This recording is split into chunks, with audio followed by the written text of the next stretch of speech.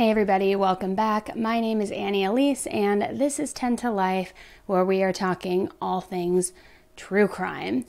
Now, I wasn't going to jump on here today. I wasn't even going to make a video about this, but let me adjust my light here because it's a little crazy. I wasn't even going to make a video about this because so many people are still talking about Gabby Petito, Brian Laundrie, and I get that the lawsuit is now going to court, but I wasn't even going to come on here.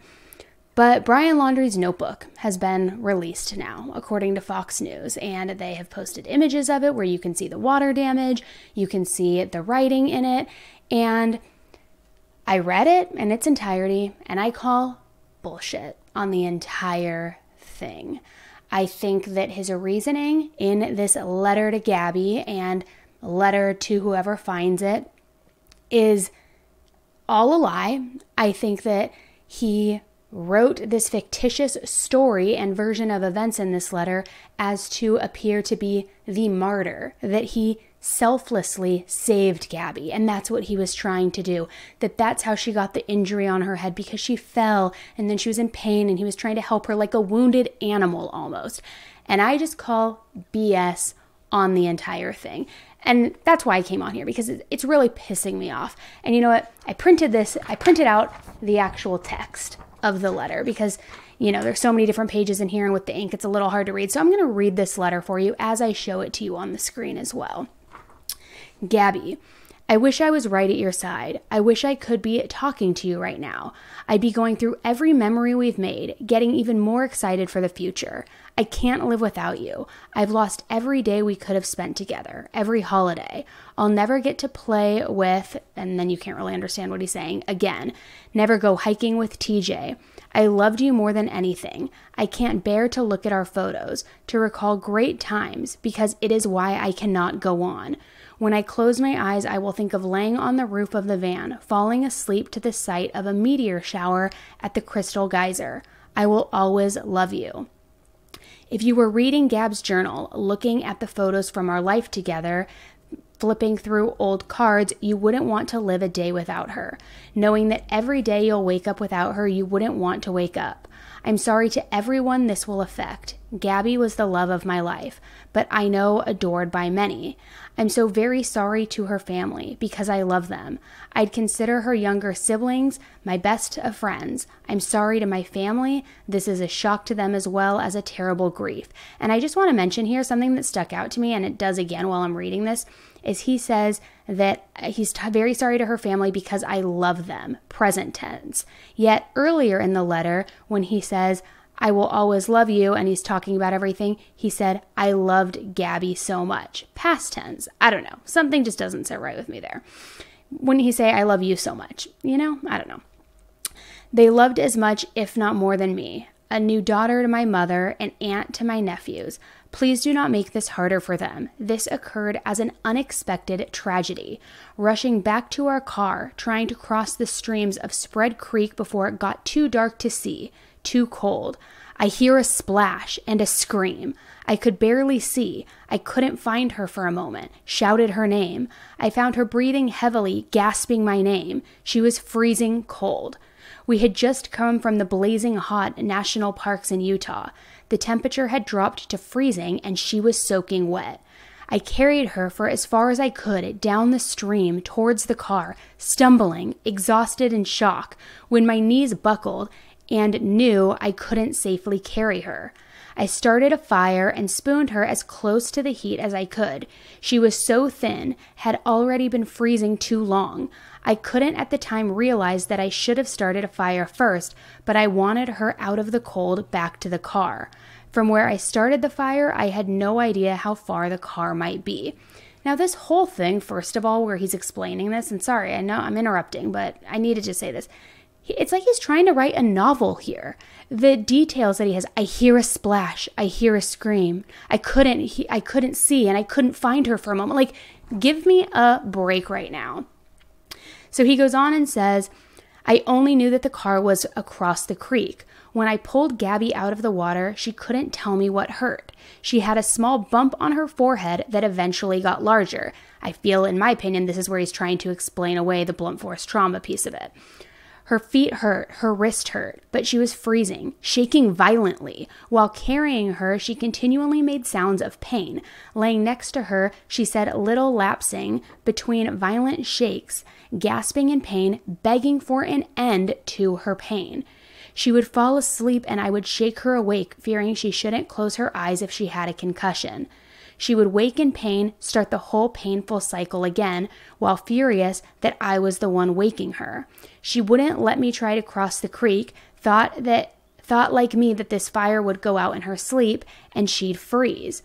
I don't know the extent of Gabby's injuries, only that she was in extreme pain.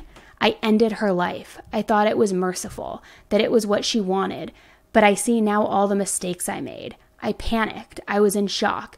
But from the moment I took her pain away, I knew I couldn't go on without her. Now, it's so interesting to me, too, that he's talking so much about what led up to him killing her and how much in pain she was and how he just wanted to save her like a little wounded animal. But he doesn't talk about how he took her life or any details of that. He just glosses right over that because he's not trying to address what he did in his actions. He's trying to make an excuse for the why he did it, which is why he's spending so much time elaborating on that piece of it. He goes on to say, I rushed home to spend any time I had left with my family. I wanted to drive north and let James or TJ kill me, but I wouldn't want them to spend time in jail over my mistake, even though I'm sure they would have liked to. I'm ending my life not because of fear of punishment, but rather because I can't stand to live another day without her. I've lost our whole future together, every moment we could have cherished. I'm sorry for everyone's loss. Please do not make please do not make life harder for my family. They lost a son and a daughter, the most wonderful girl in the world. Gabby, I'm sorry. I have killed myself by this creek in the hopes that animals may tear me apart, that it may make some of her family happy. Please pick up all of my things. Gabby hated people who litter. Guys, I just cannot. This is the biggest piece of crazy town I have ever heard. He's just so conveniently not addressing that when he went home, he confided in his family what had happened. He's not conveniently explaining how he took her life. He's, in my opinion, trying to illustrate in a novel form with all of these descriptors how he is somehow a martyr and how he did this selfless act of love for Gabby because he loves her so much he hated to see her in pain. And while he's explaining all of this and like this grandiose gesture of his, he also is in the next breath explaining away how she had bumps on her head, why her wrist was injured, saying that she fell in the creek. And look, I'm sure it gets cold over there. I'm thinking in Utah, I live in California, in Utah, and when did this happen? September, but it was August. I don't think it's getting that cold. Maybe if you're soaking wet, yeah, and cold at night, but I guess they were in Wisconsin or Wyoming at this point. I don't know. I'm not buying it. I am not buying any of it. And I just can't believe the absolute nerve of this little a-hole. As if I didn't already hate this guy enough. It's like, come on here. This is just beyond. I don't know, guys. I'm curious to know what you think. Do you think this is real? Do you think this is the truth? And do you think this is what happened?